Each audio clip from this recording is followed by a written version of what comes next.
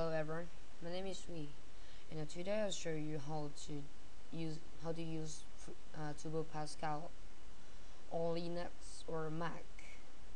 And you can easily use free Pascal, but if you're crazy fan or something like that of Turbo Pascal, you can so easy use Turbo Pascal. You can easily use that by using DOSBox, and here is DOSBox. And the first thing that you need is download DOSBox, and you can search in the internet. There are a lot of available person, and here you go, DOSBox.com. Sorry for bad English. And here, download. You click here, and here we go, download now. Click here to download DOSBox for your operating system. Click download, and after download and install, okay, you have DOSBox. If you can't find that, you can sort by using DOSBox, and here we go, DOSBox emulator. Okay, click here. Okay, and you have DOSBox. And the second thing that you needed to Pascal, of course, to Pascal. Something like for Windows. I'm sorry, Windows. And here, well, it's slow. Okay, and you download it so easy. And the place I've downloaded is in here. Download free Turbo Pascal. Okay. Okay, I will open the folder.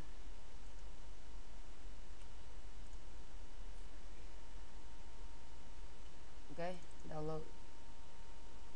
And here is the folder after downloading.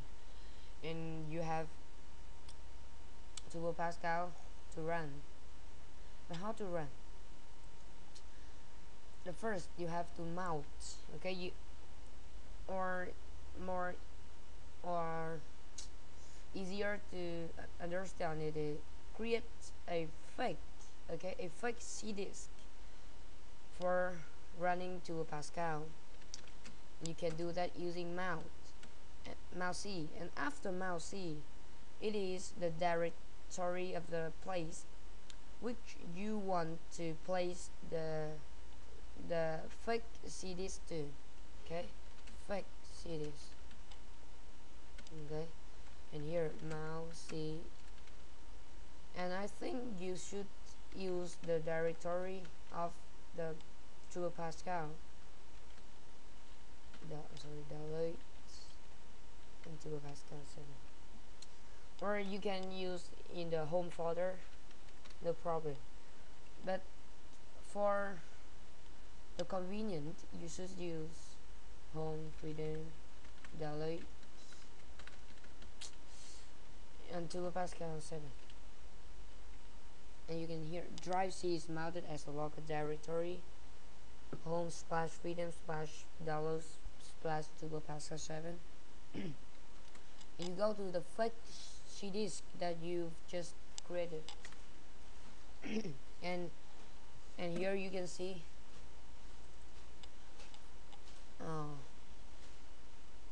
where is Turbo Pascal.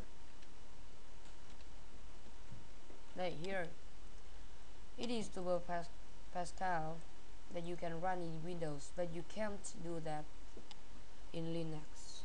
Okay, and you can open it using DOSBox by this command turbo.exe. Oh, and here we have Turbo Pascal, and just test. Okay, test, begin, and highlight successful, something like, okay, relax. Just run by using this. Okay, alright, so you have to Pascal on Linux. So don't worry about that if you're a crazy fan of to Pascal. And it's the end of the video. So thanks for watching.